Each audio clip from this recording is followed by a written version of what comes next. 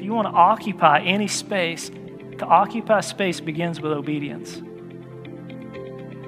The call to occupy land is obedience. For you to take a step, when God says that, gives the command to Joshua, when he gives the command, the difference between him and the generation before is he took action. Like, he obeyed what he was asked to do. If you're like, I want to take courage, I want to obey God's voice, you're going to have to take action. You're going to have to move. You're going to have to take some steps. That's what faith is. It's spelled R-I-S-K. It feels risky. It's risk every time we step to obey. But every time we step out and obey God and just take that initial step of faith, whatever it is, I don't care if you're like, that feels huge or that's tiny. It's a response of the heart to say, I will obey you. You just begin to occupy new space. Every time you do that, you occupy new space. Every time we do that in a city and we obey God and we step out into, something shifts and happens within this context of where we stand.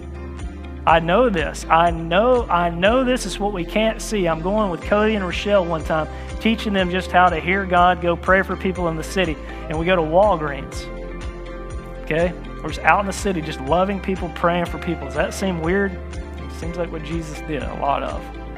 We're in our city. We're just loving people, talking to them, praying for them. They pray for this lady, and I'm standing there. I'm not praying for them. They're praying for this lady, and I'm standing out in front of Walgreens, and it's like I feel like it was cloudy, and now all of a sudden it's just sunny and open right there in that space.